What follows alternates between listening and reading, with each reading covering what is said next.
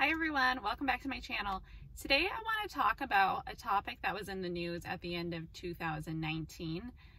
It was regarding LASIK eye surgery and the complications. So there was a retired FDA advisor that looked at all the statistics of complications following LASIK eye surgery over the years, and he found that the risk of complications was somewhere between 10 and 30%. He was trying to have LASIK taken off the market because of these risks.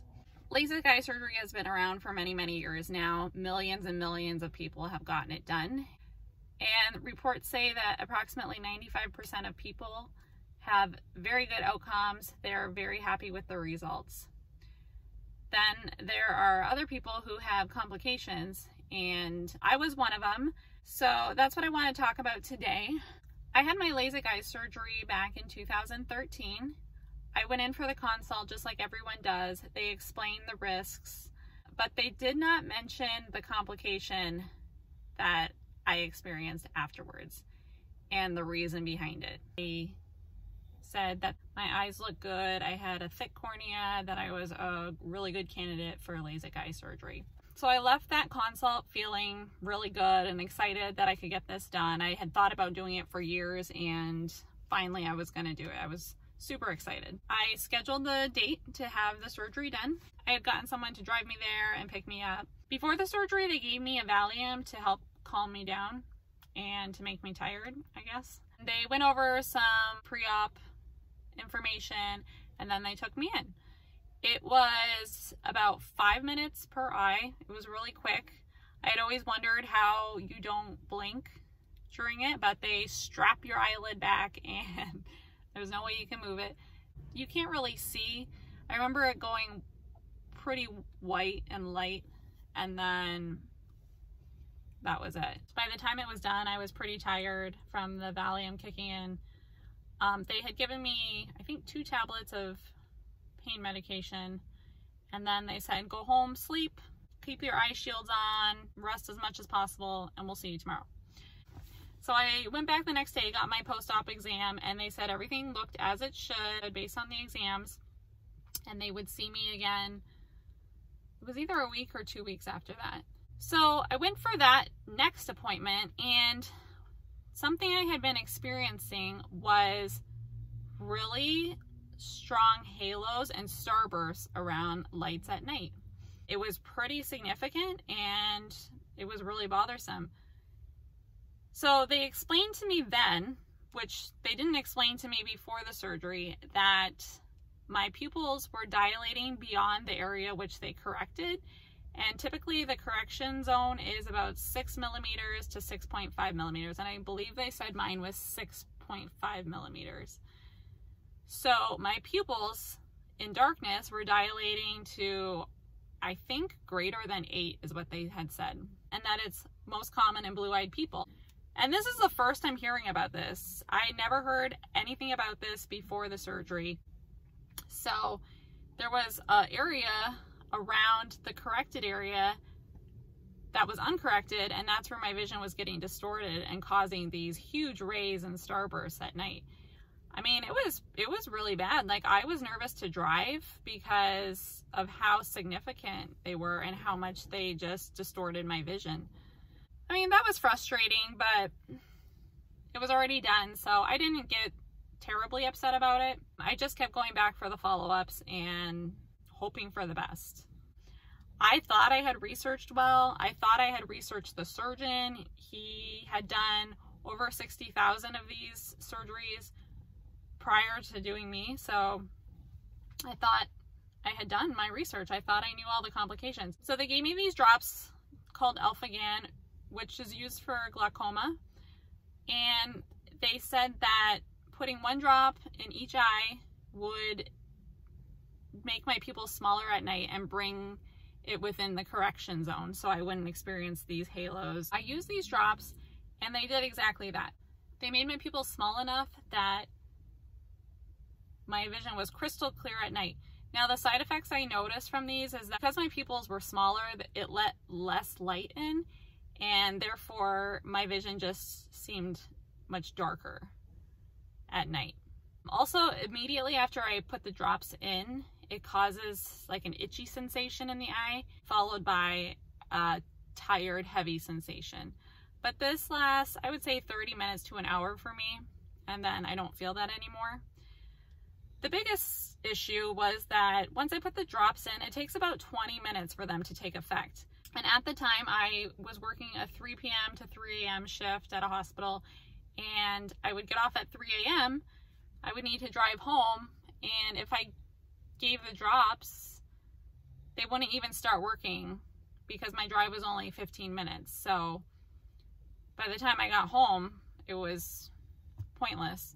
I kept going back for follow-up visits. I think I even went back for a few extra because I was so concerned, and they kept saying the starbursts and the rays and halos should get better. They said at 6 months I would probably notice a pretty significant improvement, but it might even take up to a year. So I went back at 6 months and there was very little improvement. And I kept going back for more follow-up visits. They would check my eyes, say everything's fine, everything looks good. But they started to talk about possibly having to do a revision because I was past the 6-month mark where I should have noticed things getting a lot better. So they said, let's wait a year, and if things aren't better by a year, we could possibly do a revision. The year went by, nothing got better. I went in for my 1-year follow-up appointment, and they gave me 3 options. They said, we can give you prescription glasses that would correct this distorted vision. And then he went on to say that that pretty much defeats the purpose of LASIK, which it does. I mean, the whole point of getting it is to not wear glasses anymore or wear contacts. So I wasn't considering that one at all. The next option was to continue using the Alphagan, but like I said, if I didn't remember to give it before I was even going to be driving, it was just not serving its purpose for me. So I didn't really want to do that. So I opted to do the revision. It just seemed like the choice that made the most sense for me. Now this time they explained that they were going to correct my vision up to the largest millimeter amount they could do with their machine, which was 8 millimeters. They said based on the size of my pupils, they expected to see about a 50% improvement with my night vision from where I was at. My pupils were still dilating larger than 8, so they couldn't say that it was gonna 100% correct it because their machine could only cover an 8 millimeter width. So they did the revision surgery free of charge. I went through all the post-op follow-ups, and I had about 50% improvement to the starbursts as they expected. So it wasn't 100%, but it was enough of an improvement for me to be able to drive at night. And I just kind of went on my way with my life. My vision was improved enough where it wasn't so bothersome that I felt like I needed to keep going back anymore. Well, fast forward to now, which is about 5 or 6 years later, I would say my vision is about 80% better. Somehow my eyes have adjusted over the years, and the night vision is not something I really notice at all anymore. Now, the first few years after the revision, I still always gave the Alphagan drops if I was going to be driving for an extended period of time, because it still was pretty bothersome. But after a few years, I would say my vision got to about 80%, and my eyes adjusted. So now I only use the Alphagan drops rarely if I'm going to a concert where my seat is going to be way up high, or if I'm going to be driving for several hours at night. Pretty much the only times I give the Alphagan drops now. The halos and starbursts are not very noticeable anymore. I only notice them when I'm thinking about them, and then I'm like, oh yeah, I still have starbursts. But otherwise, I don't really notice them. They're not annoying like they used to be. So do I regret getting LASIK done? No. After the revision, my new vision was now 20/15 in both eyes. So for most of the day when I'm awake and it's daylight or I'm in a lighted room, my vision is 20/15, and it's amazing. I love it. It's crystal clear. And for time it's dark, it's much better. And like I said, I don't notice it much at all anymore. The things that worked in my favor to be able to get the revision is that I had a thicker cornea. Some people have a thin cornea, and that would make them often ineligible to even have LASIK surgery. But if they had it once, every time you have a revision, they're taking more and more of that cornea off, and that can cause other problems. So for me, luckily, I didn't have that issue. So had they explained this complication to me before the surgery, I probably still would have opted to have it done anyway. I really wanted to get it done. Contacts and glasses were annoying to me. I hated carrying solution around anytime I was traveling. So no, I don't regret it. Yes, I feel like I still would have gone through with the surgery even had they told me about this complication. So what I want to emphasize to you guys now is make sure you just do your research. So this is 5-6 years ago now. Maybe their equipment has improved and their correction area is larger than 8 millimeters now. I'm not sure about that. If any of you guys have had a more recent surgery, let me know.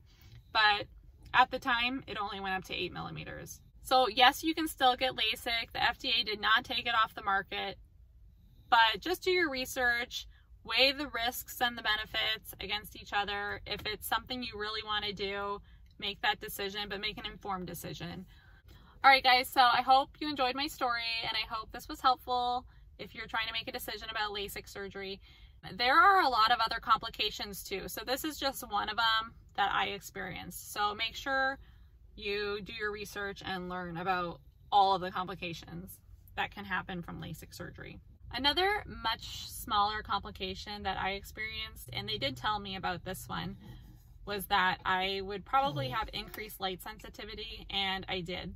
I had always worn sunglasses prior to the surgery, so I just felt like afterwards that became a little more significant, and it has gotten better over the years. I don't feel as though I'm as sensitive now as I was immediately following the surgeries. However, it is still there. I do feel like it is still more pronounced now than it was prior. But like I said, I've always had some sensitivity to light, and I've always worn sunglasses for that reason. So that one's not really a big deal to me. All right, so please like this video if you found it helpful. Please hit the subscribe button and hit the little notification bell so you get all my new videos. And I'll see you guys in the next video. Thank you for watching. Bye.